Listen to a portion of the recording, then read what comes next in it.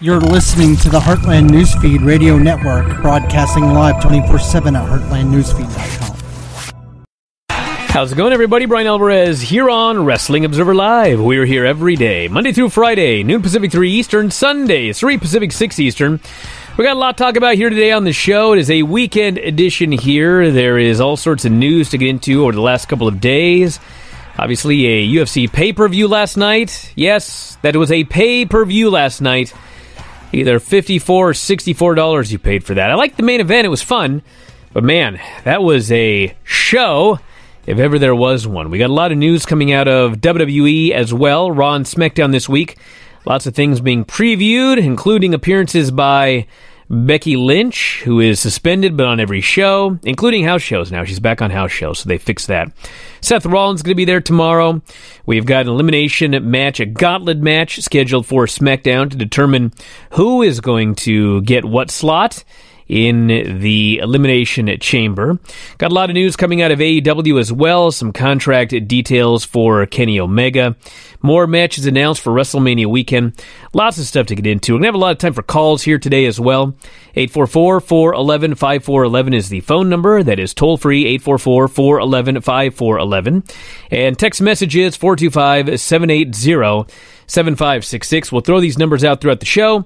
You can also grab them at any time at WrestlingObserver.com, right there on the front page. Quick programming note here for those of you who are subscribers. We got the worst winter weather in 70 years here in Seattle. Been hit with one storm after another. Feet of snow here, depending on where you live. And more snow coming tonight. More snow coming on Monday, it's looking like. And so Vinny can make it over. The Brian and Vinny show will be done via phone tonight. NWA World Championship Wrestling and NXT is on the docket. We'll see what happens with the retro shows. May end up being myself and Lance Storm on Tuesday. Not sure if Vinny can get here for those either. But all of the other shows are on as scheduled. I'm here. I'm all ready to go. So we'll kick it off after the break. Wrestling Observer Live.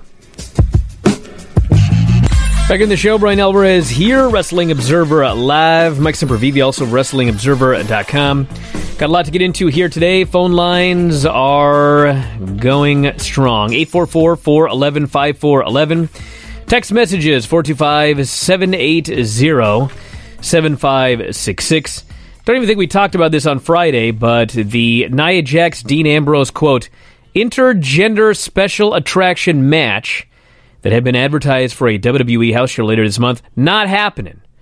Jax vs. Ambrose had been advertised via commercial for Raw's house show in Jonesboro, Arkansas, Friday, February 22nd. But WWE has confirmed to Dave Meltzer the match is not happening. Post Wrestling also reported that someone in WWE reached out to them, stating that the ad was outdated and the house show match would not be happening. Ambrose has lost to EC3 at house shows. Jax and Tamina have taken part in angles where they've attacked Bayley, Natalya, and Dana. So, all we really know about this is, apparently there was an idea of doing Nia Jax, Dean Ambrose in an intergender match. And if you watched Raw when they did that confrontation, I mean, I thought that's right where they were going. Man, he's on his way out. They got to make his life miserable. He's going to be losing to Nia Jax.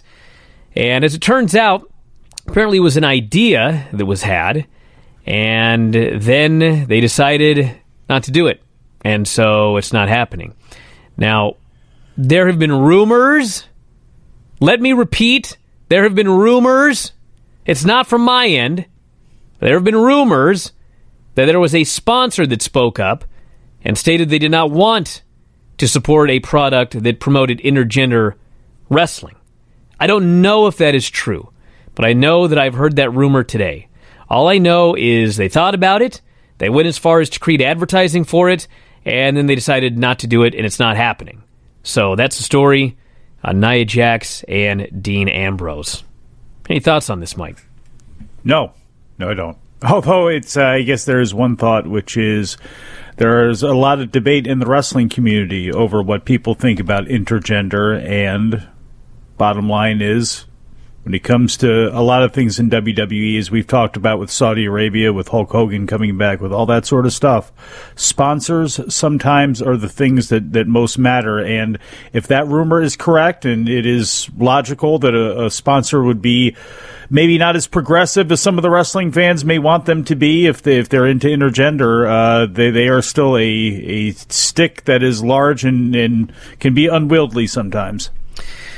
All right, by the way, that means, I guess, if we're doing Mixed Match Challenge again next year, they kind of talked about it a little bit on the investors call, but once again, we'll be having this weird Mixed Match Challenge where I guess the women can occasionally do a spot with the guys, but the guys are not allowed to touch the women, which makes for a very weird tournament over the course of 3 straight months, which they ran this one, but looks like no intergender in WWE's immediate future. Let's go to the phones. You're on the air. What's up? I have a question about the prediction you made a couple weeks ago on SmackDown, saying that they're going to get all the geeks. He thinks to be main eventing SmackDown after WrestleMania, because I don't think I said geeks. Rhino or I said that Raw would end up the stacked roster again. Yes. Yeah, so my question is, who's to be main eventing then SmackDown then after WrestleMania? Like, who are like the top 5 guys you think are going to be? I don't know. Ryan, I know what you're trying to say here. I see that you brought up Rhino, okay? But my point is this. There are people, listen, SmackDown has got a very loyal audience. Team Blue, Team Becky, okay? And they will tell you, oh, Brian, you're wrong. SmackDown has the stronger roster than Raw right now. AJ and Joe and blah, blah, blah, blah, blah. I'm talking nobody's really moving numbers, okay? But there are certain individuals that their star power is greater than others, okay? Ronda Rousey, she's on Raw. Brock Lesnar, he's on Raw. Roman Reigns, he was on Raw. John Cena was a free agent, but he's doing a lot of stuff on Raw, okay? Raw is, in their mind, the stacked brand right now. Regardless of who your favorite wrestler is irrelevant. In their mind, Raw is the stacked brand. And if you look at Raw and SmackDown, which are both on the USA Network, and they both air at the exact same time, and they both air live. One's on Monday, one's on Tuesday, okay? Granted, Monday is wrestling night, and it has been since 1991, okay? But earlier than that, by the way, if you enjoy primetime wrestling. But the point of this is, Raw still beats SmackDown every week, with very rare exceptions. And keep in mind, that's with a third hour that's dragging down the total.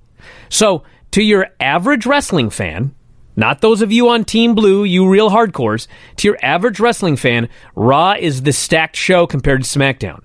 I believe that after the draft, it is going to remain the stacked show, and is going to remain that way all the way until September or October when they actually jump to Fox, at which point I think they're going to either do like a secondary draft or they're going to do like an invade. They'll do something to load up SmackDown with the people that they feel are the marquee stars, and then that's how things will change. That's my prediction. Am I clear on that? Anybody else confused besides Ryan? No?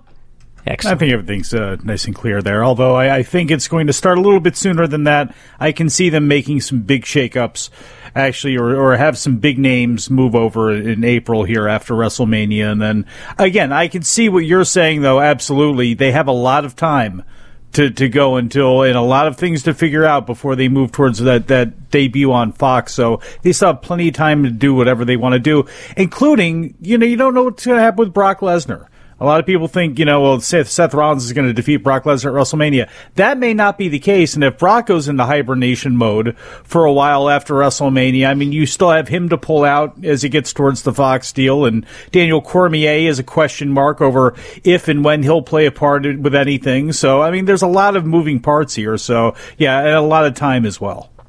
Ronda Rousey's next title defense, Ruby Riott, announced on social media. Set up for Elimination Chamber on Raw on Monday. Announced on social media. The updated card. Did you see it on Instagram? I did not. Was it any good?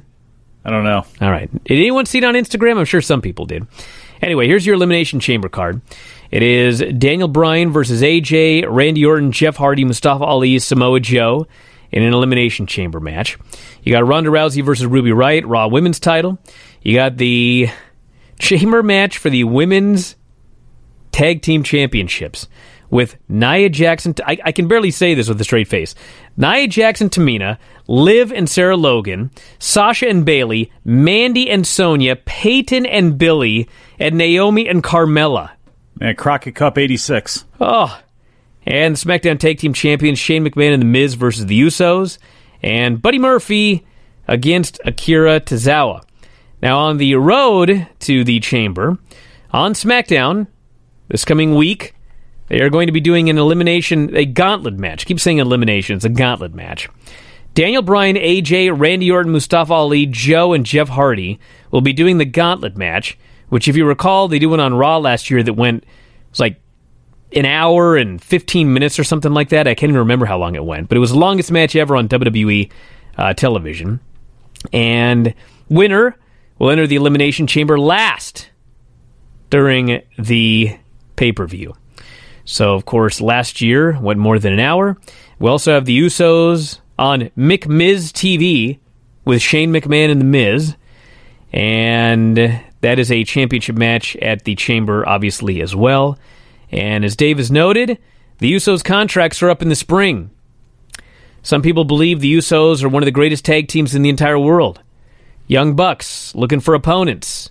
Obviously, they're going to get an offer from All Elite Wrestling. Obviously, they're going to get an offer from WWE with a raise, as many have gotten. So it's going to be very interesting to see what happens at Elimination Chamber and WrestleMania. Do the Usos end up being given the titles to resign?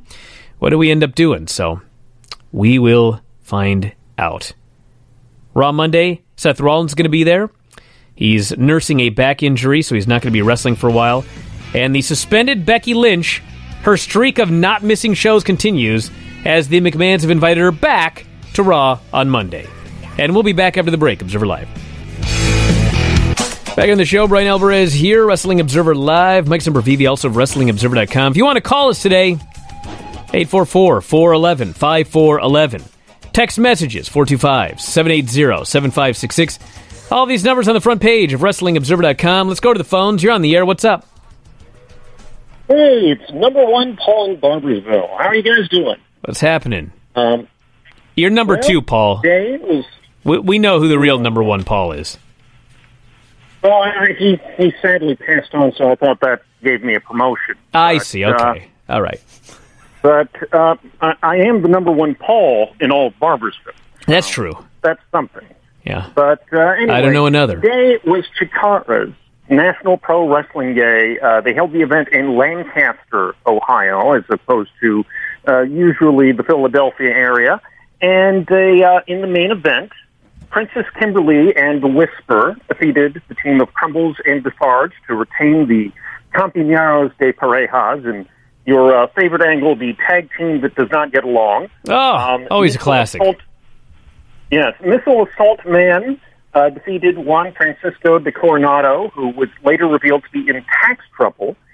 And perhaps in the most relevant angle to this show... Hold on, Brian, Paul. Hold on. Before you go to that angle. Yes. Coronado was found to be in tax trouble?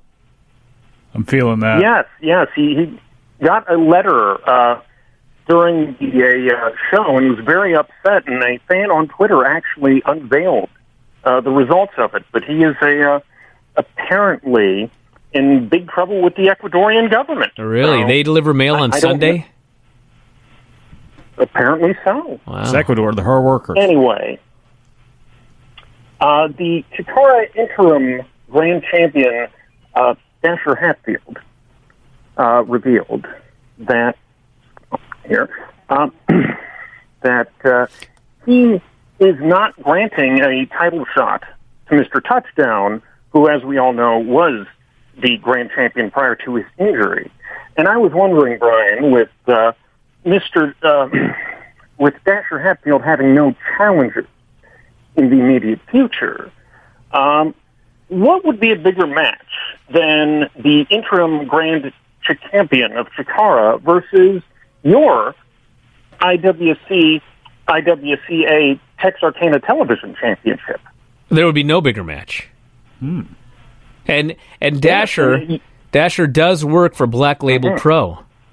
Oh. Yes, and you need an opponent for WrestleMania weekend, and I'm trying to think of a bigger match. Well, I realize... I've got an open challenge, Paul. Like, I don't care who shows up. So if Dasher's available, he's welcome to come on down to the ring, and we can give it a go.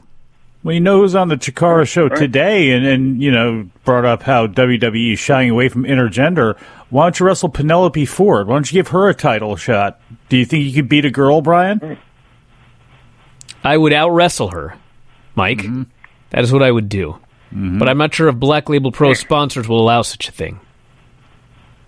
I want to mention one thing. I want to thank you very much for the call, Paul. Are you aware that on the way back from the last Black Label Pro show, I was in the car with Dasher Hatfield, and I didn't know it because he was unmasked. Really? Yeah, I thought there was just another guy in the car. Later I found out it was Dasher Hatfield. You didn't know the voice, or did you just keep talking the whole time? You probably thought I was no-selling him, and I had no idea till later. So there you go. I got to read this here. This is from last night. This person says, I was listening to the Sunday Observer Radio, and I want to know, why did the taped Raws do better than the live Raws during the Attitude Era? Because we were talking about live versus taped. And the answer is they didn't always do better, but they usually did as good or better. And there's a few reasons for that. The number one reason is most fans are not super hardcore, at least back then. It's changed a little bit now, but most fans are not super hardcore fans on the internet all the time, looking for spoilers, calling hotlines, reading newsletters, going on the internet. They just, on Monday night, they watch their Raw. Call-in hotlines. Yeah, I'm talking about the 90s, dude. There was a lot of hotline calling in the 90s. Well, you had one. Yeah, I did. So the point of this is, like, back then, most fans didn't know whether it was live or taped. Like, if you go back on the WWE Network and you do what Vinny and Craig and I do, and you watch the shows in order, like during the period where sometimes Raw was live and sometimes Raw was taped, watch those shows and see if you can tell me when the show was live and when the show was taped, without looking at the little watermark that you notice every now and then that says whether it's live or not. Like, there's really no way of knowing, and most fans didn't know. Now, why it did better more often than not than a live show is likely, there's no for sure answer, but to me, if you're taping 2 weeks of television every other week, and the live audience is going to see 4 hours of wrestling, I mean, what you're going to do is, during the first show, which is live, you're going to build up storylines and angles to pay off in the second half of the taping for the week after. And so, what's happening is, the live show is a show that builds, and the tape show is a show that pays off some of the stuff that you built up on the live show. And so, if you're a fan watching, and you don't know whether it's live or taped, well, certain weeks, they're building up a big match for the next week, and they pay it off the next week, and little do you know, you're watching a taped show. Now, we always get these people that text into this show, they call into this show, they write me, they say, Brian. Because, you see, everybody, there are people who, because of what they do in their lives, they extrapolate that to the whole world, okay? These are the people that say, nobody watches television. But people only stream. I don't watch any television, they say, and my 3 friends don't watch any television. Therefore, nobody in the world watches television, okay? This is incorrect, okay? This is you and your 3 friends. The numbers for Raw, everybody, the DVR numbers for Raw are between probably 18 and 23% every week, all right? That means that approximately 75, 77, 80, 82% of the people that watch Raw, every Monday they sit down in front of a television, which provides them with cable, and they watch Raw from start to finish, commercials and everything, okay? I think these people are crazy, but it's the vast majority of the people who watch Raw. There's a very, very small number of people that DVR. And back in the 90s, there were a very, very small number of people that taped the shows and watched them on their video cassette player. So the point of all of this is, live taped, television executives believe that people won't DVR live sports because they're live, okay? In a lot of cases, that may be true. But for professional wrestling, the fact of the matter is, it doesn't matter in 2019 whether it's live or whether it's taped. The vast majority of your audience is going to watch it as if it is live every single week. End of story. That's my speech. That randomly reminded me of why Nitro. I never understood why Nitro never got rid of the replay that they would have on immediately afterwards. I guess it was the West Coast airing, but it was like when Raw got hot and they were really in competition, it was like you could watch Nitro from 8 to 9 and then watch Raw from 9 to 11, and if you missed anything or felt as though you missed anything and you didn't record Nitro in another room or something like that, you could just catch the replay. And I always thought that was really dumb. I just thought that it was like you placed less of a premium on your programming when you could basically just have everybody switch over and not miss the same thing because they could just catch you later. Yeah, but the reality is most people did watch it live, and they switched back and forth. And the replay added even more viewers to Nitro. Yeah, So I'm not debating that. I just thought that was dumb that they actually had a replay of the show, especially as Raw got hot. now, I believe, in my opinion, I believe we have upwards of 30 million people that listen to Wrestling Observer Live. That, yeah. And I believe that because it doesn't matter how many times I say this, I still have people emailing or texting me this like on a daily basis. And I'm going to explain this one more time. This person here says, I shouldn't say one more time. One more time this week. I'm sure I'll explain it again next week. This person says, I usually watch on Sling TV, but I don't think my ratings are being counted. If you are watching Raw via legal means, that means if you're watching on cable, on Sling TV, on Direct TV, on Hulu, on YouTube TV, if you are watching Raw via legal means, you are being counted. Clear? If you Why go is that so hard for people to understand? I have no idea because they don't understand how Nielsen You're so damn works. technologically savvy. Look, you're not that slick where they're not counting you. You're not in the ether somewhere. They got you. If you're torrenting Raw, okay, you're not being counted. All right, but those numbers are minuscule. All right, if you are watching Raw via legal means, streaming or otherwise, you are being counted. Are we clear? I expect to hear, yes, sir, on the other side of radios everywhere and listening devices. Look at this numbskull. What about DirecTV Now? I'm going to punch you! The Nitro replay was great, this person said, because you could get both shows on one VHS tape. Hey, that's true. Yeah, that's absolutely. With the EP, sure can. What horrible VHS tapes those would be, by the way. Oh, I have tons of VHS, and I still have them. I have not broken down and gotten rid of them yet like you did smartly years ago. All right, back in a moment with more, everybody. Wrestling Observer Live. All right, let's go back to the phones. You're on the air. What's going on? Hey, guys, it's Ken from Staten Island. Yes, Ken. Yeah, I just wanted to comment. I've been a huge Audrey Kong fan since 1994. I remember being happy when WWE used her in the 95 Survivor Series. So to think that 24 years later, she's getting another chance to shine in the United States on a prominent show, I'm really, really happy because I held out hope over the years that WWE would use her in like the Mae Young Classic or even against Asuka in NXT. I think that would have been great. But I think in their minds, she's either too old or she's not attractive enough. So I'm a classic example of a fan who's lost interest over the years that's really interested in AEW. I'm going to try to, in fact, get a ticket tomorrow and fly to Vegas to see it. I don't know if I'll be successful, but I'll try. Well, good luck, dude. It's going to be tough. Hopefully you got a pre-sale code. Yeah, well, I signed up for it. I haven't gotten it yet. All righty. Well, good luck. You're the one that wanted her in the Hall of Fame, too, didn't you? No, I want Cyndi Lauper in the WWE Hall of Fame. Oh, well, so she should definitely. Yes, she should be in the Hall of Fame. 2019 will be a good year if I get both those things. All right. Well, I want to thank you very much for the call. Good luck on tickets, dude. Tomorrow, I predict they're all gone in the pre-sale. 0 tickets will go on sale to the public. I don't believe you. You don't believe me? We'll find out. It's possible. So Yeah, we'll you never find know. out. By the way, I think Bull Nakano would probably, and I don't think she's making it anytime soon, but I think she would be in the WWF Hall of Fame faster than Aja Kong would. This person says, the women's Elimination Chamber sounds like a mess. They should have put the Sky Pirates in there instead of the Iconics. You don't say. Why? What do you mean, why? Look, kidding me?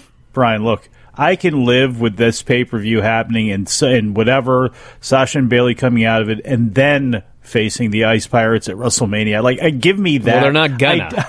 I don't need to see all of this jockeying you want to do and that people want to do to put, maybe Asuka could have teamed up with Naomi.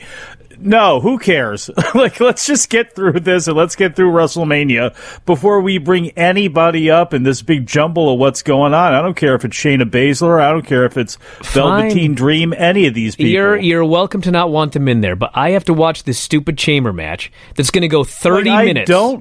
There's going to go 30 minutes, okay? And I could not possibly... All I want is to not suffer. So put Asuka in there and put the Sky Pirates in there and get rid of the Iconics and get rid of Carmella. I don't care what the finish is. I don't care who gets eliminated. I will suffer less. Do you want to get rid of the chamber? Because if you got rid of the chamber, you wouldn't have this issue, and you could just have a tag match or a four corners match or whatever. There's 6 teams. It'd be a 6-corner match. Well, again, you don't have to do all that. Like you say, it's fake, so you don't have to do any of that stuff. Well, if it's fake, you know what? Let's do Sasha and Bayley versus the Sky Pirates in a straight match for the titles. I'm good with that. Okay, well, it's not going to happen, so how about we put the Sky Pirates and Asuka in this match and get rid of the Iconics and Carmella and suffer less? Got it? That's all I'm asking. All I want to do is suffer less. I wonder if we'll get a Triple Tails redo, which that team was the Shirai sisters and Asuka. And I wonder if we're going to get a version of that. If we could get Asuka and the Sky Pirates on the same team, at least for a while. As much as great as their matches would be against each other, because they are, just because of the way they trained and the way they came up, a cut above a lot of the women wrestling in WWE. But them together as a team, as a unit, would make me very, very happy. Bert says, how many of the tickets were bought by brokers? Well, none. 0 tickets have been sold. Well, yeah. We'll find out tomorrow. Last time, nearly every ticket was sold to a fan. The broker numbers were minuscule last time. How many times did they say during that press conference that we've learned from our mistakes? And I love it. They said, we learned from our mistakes. We won't let anything happen. And then, they talk about the site going down and for everybody to be patient. That could not have inspired some confidence from people.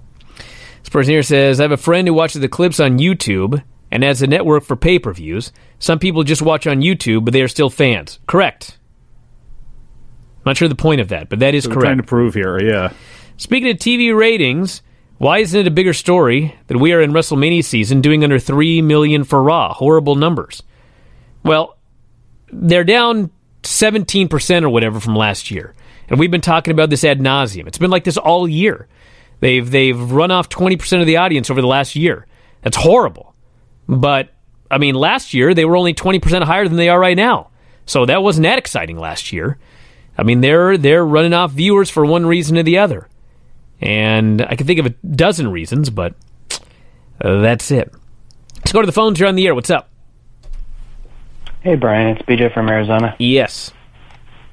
Hey, Brian. I just had a quick question. I didn't know if you were able to watch it yet, due to the snowstorm and everything you guys have been having. But were you able to see the amazing debut of Eric Bugenhagen on NXT TV this week? Tonight. Okay. Well, there's a guy that comes out and has this unbelievable entrance, and he gets the crowd over with him. It's great. And then it's followed by an amazing Drew Gulak and Matt Riddle match that you're going to love. It's such a good match. I'm very excited for tonight. That and NWA World Championship Wrestling. What could be a better night for me? Nothing. Almost. You might have doubled the boogie. I'm sure it'll be better than that women's chamber match we were talking about. Yeah, watch that match be great, everybody. I don't think it's going to be, but hey, you never know. But I don't think it's going to be. Oh, yeah? I'm pretty confident it's not going to be. All right. Couple of other news notes here, then we'll go back to the phones and such. Is one of them about Eddie Kingston? What about Eddie Kingston? Lost a kickboxing match. Eddie Kingston was in a kickboxing match? Yeah. Didn't get a chance to see it, but I want to see it, so if somebody's got it, send it to me. Let me know how I can see this. But yes, apparently came out of it okay. He was tweeting afterwards. Apparently won the first round, I guess, lost the next two, or vice versa. At least that's what he thought he did, but was not knocked unconscious or anything like that. So I know he's been questionable about where his wrestling career is going to be going, but who knows what could happen with Eddie Kingston, who apparently, according to Filthy Tom Lawler, last night, doing a show with him. Apparently, Eddie still smokes Marlboro Reds, which makes for a great combination for a kickboxer. It's a throwback. We have got a tag match for Mania Weekend. I'm not making this up. With you? This is for Impact. Oh. The Lucha Brothers, Penta and Rey Fenix, will be facing Rob Van Dam and Sabu. Wow. I'm not making this up. Wow. Yep. WrestleMania weekend is truly becoming one big fever dream, isn't it? Kenny Omega opened up about his contract negotiations with Dave and Garrett. He notes, the most surprising thing to me was how accommodating and how cool it was to discuss a possible future with WWE. I didn't think they'd ever be in the running. I was like, I'll hear you guys out. I didn't think it'd be good because everybody was telling me what to expect. I have nothing but great things to say about them. But in the end, AEW was the best thing for me, and it's the most exciting choice I've made in my career. I had a very interesting thought when I was listening to him, because he is not the only guy who has negotiated with WWE because he just figured he'd at least hear them out, and he had no intentions of going. And while having multiple discussions with Triple H, continually asked himself, why am I calling this guy back? He's talked me into calling him back again. Hunter is a very... He's said to be a very, very cordial, smart, charismatic, and charming, and this man got Bruno Sammartino back in the same room with Vince McMahon. Here's my question, okay? You notice all these people are talking to Hunter. Mm-hmm. They're not talking to Vince. Yeah. Okay. Someday Vince is going to be gone. Mm-hmm. All right? How many people have you heard that have said, man, Vince loved me, but Jim Ross, that SOB, he cut me. Yeah? Okay, it wasn't Jim Ross, it was Vince. Mm-hmm. But Jim Ross was the bad cop. There's always a bad cop. Oh, yeah. Right now, the bad cop is Vince. Hunter's the good cop. So I wonder, when Vince is no longer around, who is going to be Triple H's bad cop? The Hatchet. Who's going to be the guy where everyone goes, Hunter is such a great guy, and he so wanted me to be a part of WWE, but man, that HBK, he just ended negotiations. Like, who's going to be the bad cop? Yeah, well, somebody is. That's the way the business goes. That's how it works. That's why it's called good cop, bad cop. It's been going on forever. So somebody is going to be playing the heavy for Triple H one day. We'll find out who it is. I mean, there's a lot of people there now. You know, look, how many people are sitting there behind the scenes? Who knows who it could be? So, yeah, somebody is going to have to be, though. And who knows? Maybe Triple H becomes that guy. Maybe he becomes the, you know, is playing that hard role and somebody else is playing the good role. You never know what could happen. We'll see what role Stephanie plays in all this, too, as time goes on. Because there's a lot of things with her I don't think are determined yet with her future. Oh, this person says, what about Stephanie for bad cop? Well, the problem is when she's not on TV, she's total good cop. She goes out there and she tries to explain to everybody why they're bad guys on TV and good guys in real life. It ain't going to be her. This person suggests Road Dogg. Yeah. Road Dogg would be a great bad cop. He can be a bad cop on Twitter while he's at it as well. Adam Pearce? I mean, who's had experience doing like these types of things anyway? And the more people they keep bringing in of skill, again, who knows who it could be down the line here, but there are a lot of options. This person here says, Io and Kyrie aren't getting called up anytime soon, and they shouldn't. You want them to lose to Dana and Alicia every week, Brian? Hey, listen, fake Chris Jericho, to send this in, the other Chris Jericho. Tell me the last time that Asuka lost to Dana Brooke or Alicia Fox. Tell me the last time that Shinsuke Nakamura lost to Ty Dillinger. Like, let's not go overboard here, okay? Not everybody that gets called up gets used right, okay? But there are people that have been called up that are very, very talented, and they're not out there doing jobs for Dana Brooke. I do not expect Io Shirai and Kairi Sane to be called up and do a job the first week to Dana Brooke and Alicia Fox. I don't think it's going to happen. They're not going to win every match, but they're not going to be up there losing to Dana and Alicia on a regular basis. More of the Kevin Owens types that have come up. I mean, for put them in that loud, category. I mean, Alicia and Dana aren't beating anybody, even people that have been on the roster forever. All right. A couple more here. Let's go to the phones. You're on the air. What's up? Hey, Brian. This is Mike from New York. How are you doing today? What's going on?